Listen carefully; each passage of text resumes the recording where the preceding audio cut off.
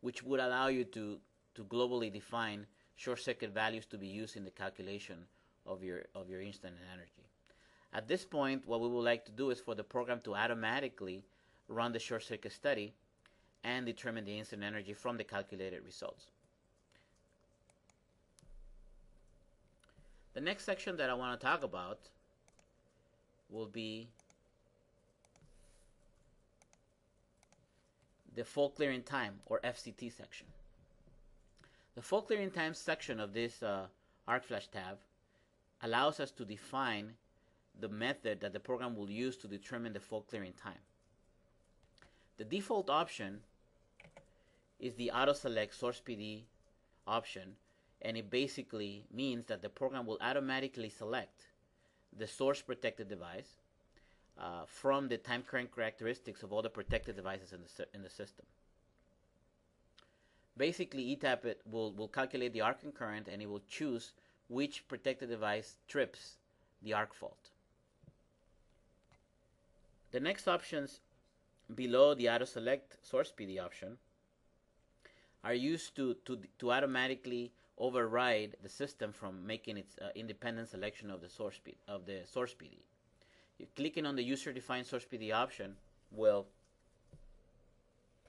tell the program that you may want to use a different source protected device in order to determine the calculation. However, it will use the automatic determination for others for the rest of the system in there. And I will show a quick example of how to apply this option later on during the presentation. The next option is called Limit Maximum Fault Clearing Time, which is an option that is provided in order to take credit for a clause in IEEE 1584 that states that you could potentially get away from an arc location in less than 2 seconds or 2 seconds.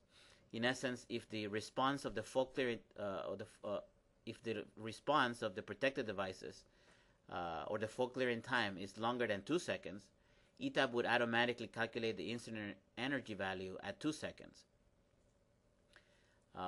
Therefore, you have the option to apply this clause or not, and you can apply it by simply selecting the checkbox over here.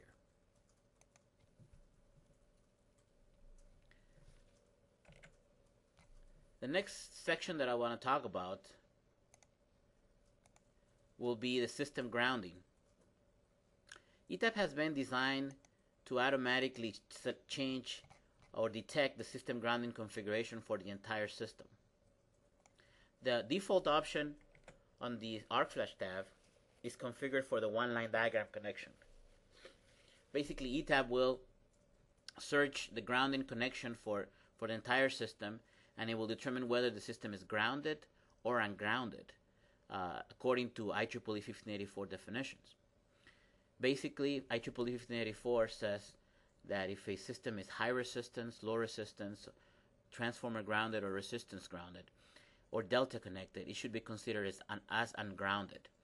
If a system is solidly grounded, then it will be considered as a grounded system. Determining the system grounding is actually very important because it can change the amount of incident energy calculated for an arc fault by up to 10 or 15%.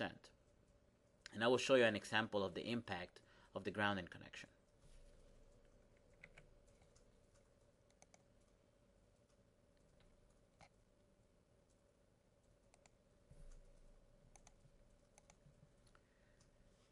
The next section that I want to talk about is the method. The method basically is shown on the upper right-hand side part of this arc flash tab, and basically it shows you that you have the NFPA 7E 2004 or the IEEE 1584 method. For the purpose of this presentation and the time limitation, I'm only going to focus on the IEEE 1584 method because it's the one that is being most commonly used to do the analysis. Along with the 1584 method, we are also applying arcing current variation, which is recommended by IEEE 1584 in order to correct some of the possible errors in the empirical equations used by the method. Typically for system voltages less than 1,000 volts, the variation in the arcing current can be quite significant, and IEEE recommends that you perform 2 sets of calculations, one at 100% of the original arcing current value and a second calculation at a reduced value of 85%. And then you would perform the incident energy calculation based on those two arc concurrent values, and you would report, or you would use the one that would produce the most conservative amount of incident energy.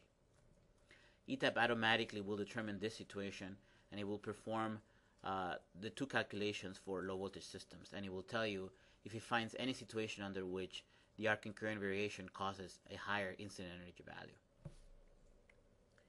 At this point, the last item that I want to talk about in our study case will be the PPE hazardous categories, which are basically the way the program quantizes the amount of incident energy that is found for a particular arc fault. You can select between the NFPA 7E2000, the NFPA 7E2004, or you can user define your own values for category levels. If you use the NFPA 7E2004, the standard for defining the hazardous category levels, you would basically be working with the following options, which can be viewed by going to your project settings and then selecting the hazardous categories.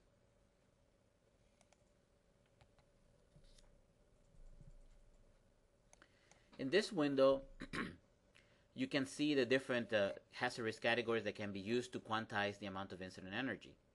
The first one is the original release of the NFPA 7E2000, which shows you 5 categories starting from 0 to 4.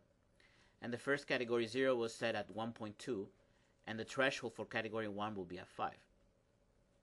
For the NFPA 7E2004 edition, it was slightly changed to 2 calories per centimeter square for category 0 and 4 calories per centimeter square for category 1. Basically, if you want to go with the NFPA 7E2000 or 2004 versions, you can switch between your options here. Or if you wanted to define your own set of categories, you click on the user defined values, and at this point you can define up to 10 different categories with actually a higher amount of incident energy value than is recommended or allowed by the NFPA 7E method. Of course, engineering judgment should be applied in working with energized equipment that exceeds the maximum value recommended by NFPA, which is 40 calories per centimeter square.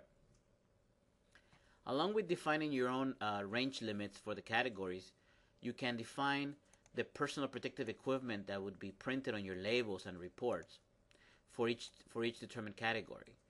The one that is currently shown on the screen has been taken from the NFPA 7E definitions for a Category 4 protective system, which in essence will be a multi-layer fire-rated flash jacket and bib overalls with a minimum arc rating of 4 calories per centimeter square.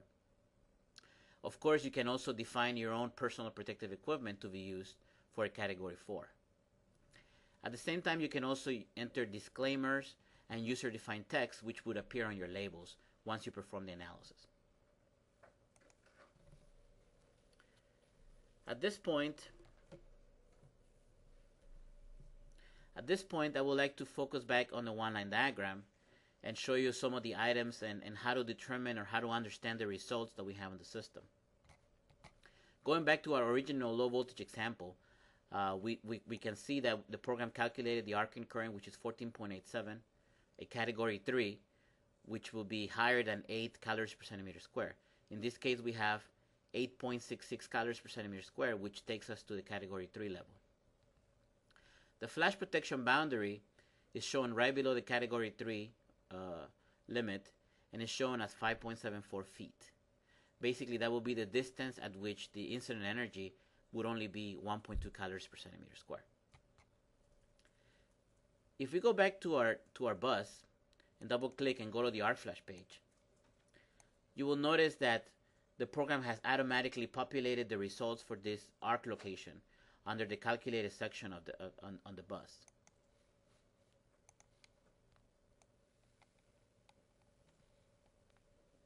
This section right here will show you all the results for the global arc flash calculation. For a fault on bus 1, the program has determined that the source PD is CV22, which is the main breaker on this switch here. It also has determined that you have a 14.87 kiloamp amount of arc